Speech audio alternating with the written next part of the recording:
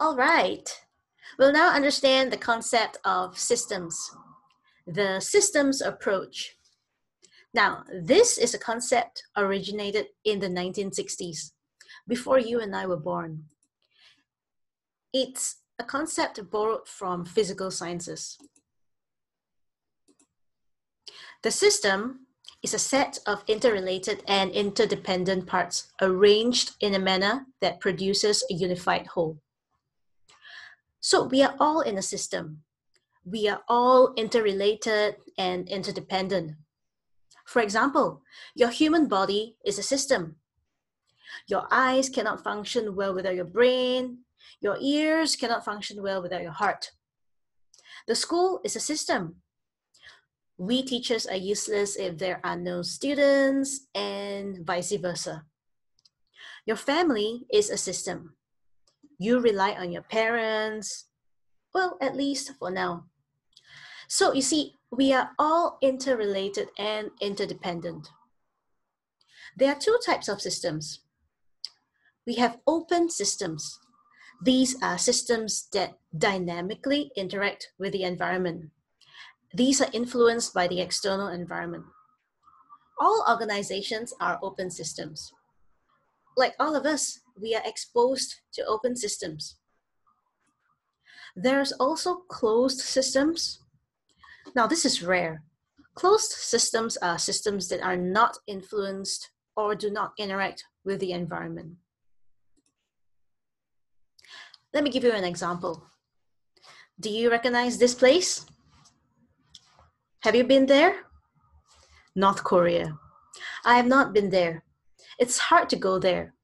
There are a closed system. Nothing goes in there, nothing comes out from there. So if you have a chance, you have any opportunity to go there, then maybe try at your own risk.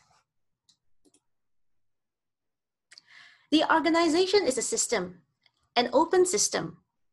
Take a look at this diagram. In this diagram, we can see that there are three parts. So first we have the inputs. The inputs affect the process, and the process in turn will affect the output. Now, the output has the power to provide feedback such that the input can make changes. Okay, so let me just go through it again. In a system, everything is interrelated, be it the input, the process itself, or the output. They are interdependent. So perhaps I give you an example to illustrate this. I like to eat junk food. I eat things like ice cream, bubble tea, fast food. I like them. So that's something like my input. I take them into my body.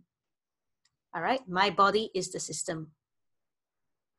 So my body, upon consuming the food, it goes through a process of transformation.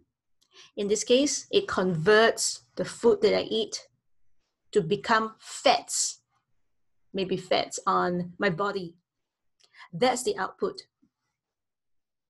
Now, ideally, the fats, say the fats on my hips, should act as a feedback and change my input, change the way I eat.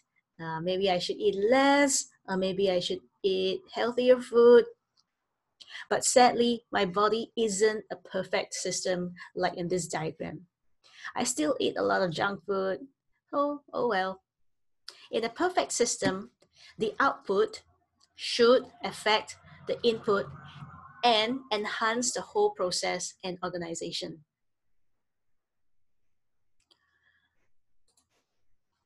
Moving on, a manager's job in an organizational system would be to coordinate and integrate the work activities of the various parts of the organization. So basically, a manager needs to ensure that the system is running. That's their job. Managers need to ensure that the inputs are good, the processes are right, and the output is good. The system should run smoothly as a whole. If it's not, then they have to do something about it.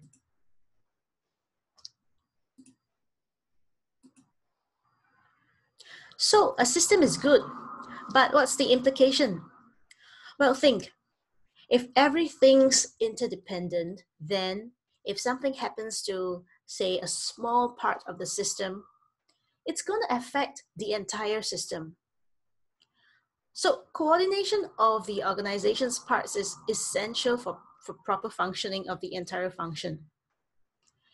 Decision and actions taken in one area will have an effect on other areas of the organization.